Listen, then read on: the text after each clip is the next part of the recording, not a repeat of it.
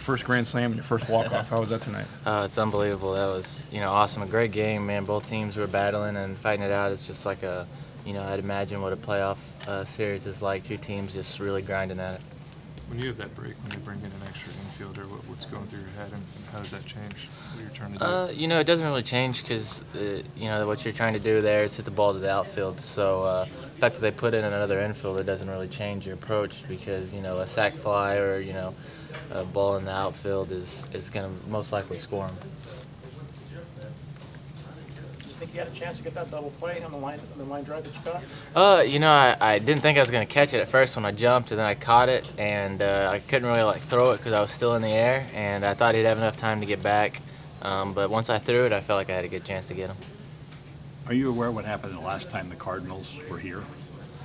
No, not off the top of my head. I'm assuming it was the playoffs. Right. That you'd bring it up. There was a walk-off in the last game. Oh, of the yeah, playoffs. Ishikawa, yeah. Did you watch that game? Yeah, I think I was playing in the fall league at that time, and I think we might have been back at the hotel or whatever, and we were watching the game, and Ishikawa hit that pitch. That was awesome, to put him into the World Series. So how have these last 2 days been for you as far as excitement? It's been unbelievable. You couldn't script this up. It's been a blast, and it's fun to win.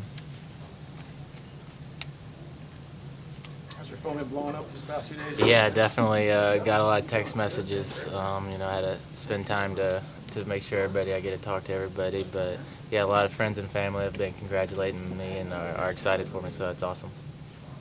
They didn't go too rough on you in the celebration, did they? No, not too bad at all. I was a little worried about it. Somebody might, because being a rook, somebody might come in a little hard, but no, everybody was great. And I take it you might have enjoyed this one even a little bit more than yesterday's Grand Slam, or? Yeah, this is. They were both awesome and unbelievable. It's tough to beat the standing ovation after I came back out on the field. That was unbelievable yesterday, but this was special too because it won the game in a playoff race. So they're both really special.